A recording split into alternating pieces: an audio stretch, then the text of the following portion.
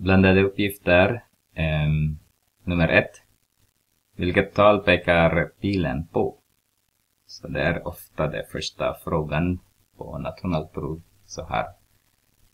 Så ja, det är viktigt att ni måste kunna den här. Den säger så här.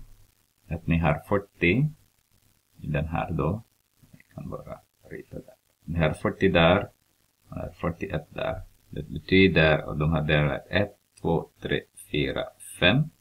Så den här första pilen här är första hacket där är 40,2. Den där är 40,4.